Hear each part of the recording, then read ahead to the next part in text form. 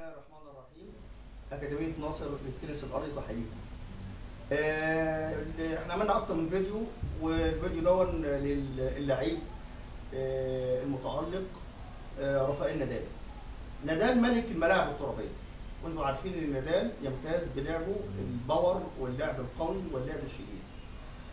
ولد نادال في 3 يونيو سنة 86 بمدينة ماناكور في اسبانيا، وهو لاعب كرة المضرب المتميز، حيث انه ملك الملاعب الترابية. استحق نادال لقب ملك الملاعب الترابية بشكل خاص لانه رجل مدافع كبير جدا من الطراز الاول، لانه ذات لياقة قوية جدا وذات النفس الطويل وذات الروح الطويل داخل الملعب، وهو يمتاز فعلا على الملاعب وبيسموه ملك الملاعب الترابية. ولذلك تلاحظ عليه ان هو حاصل على بطولات كتير جدا في رولان جاروس، لان رولان جاروس كلها تمتاز بانها ملاعب ترابيه، ملاعب الحمراء، وتلاحظ من كتر البطولات اللي خدها في رولان جاروس تحس فعلا ان هو هذا اللقب يليق بلاعب بانه ملك الملاعب الترابيه. ولو بصينا حتى للبطولات اللي خدها في رولان جاروس نلاحظ ان هو خد بطوله 2005، خد 2006، خد 2007، خد 2008 و9 و10 دول متواصلين ورا بعض، و11 و12 و13 و14، وتوقف 15 و16 وخد بطوله 17. دي كلها ده دليل فعلا ان هو ملك الملاعب الترابيه. وتلاحظ عليه ان هو دايما يلعب من على البيز لاين. ليه؟ لانه باور، الكور بتاعته تلاحظ اللي ما فيهاش الحرفنه، ولكن تلاحظ فيها القوه واللعب الشديد واللياقه القويه، وفعلا بيبقى الميتادور كما يقولون الماتادور، لانه فعلا بيبقى قوي داخل اللعبه بتاعته، فيها باور واللعبه بوينت، يحرص على النقطه دايما. تلاحظ عليه ان هو دايما ما بيسيبش نقطه، واذا ضاعت منه نقطه بيحاسب نفسه.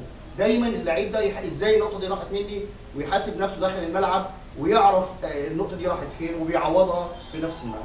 لو بصينا للبطولات اللي خدها، خد بطولات في بطوله استراليا خدها مره 2009، وزي ما قلنا بطولات فرنسا خد 5 و6 و7 و8 و9 و10 و11 و12 و13 و14، ولكن 15 و16 ما خدهاش، خد 2017 على الملاعب الترابيه اللي هي الملاعب.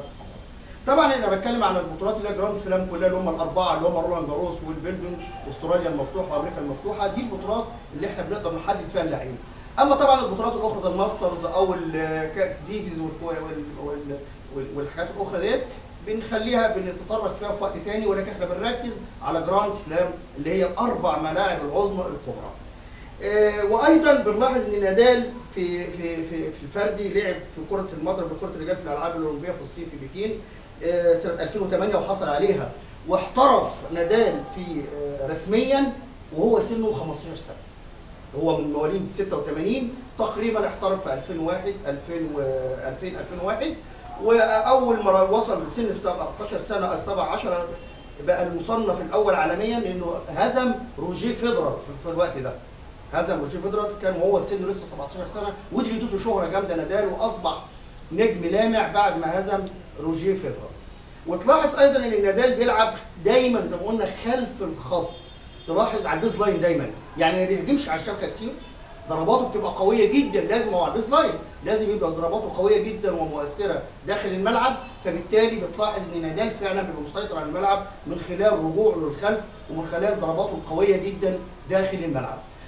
احنا نفسنا ان شاء الله نشوف في الوطن العربي لينا نادال ابن العرب باذن الله، وبنحاول ان شاء الله ان احنا نحقق زي ما بنشوف الابطال دول وبنحاول نشوف تاريخهم ونشوف لعبهم الجميل. بنحاول برضو ان احنا من خلال تدريبنا في الاوطان العربيه وخاصه في مصر ان احنا نشوف بطل ان شاء الله في الوطن العربي يمثل الوطن العربي ان شاء الله قريبا. شكرا.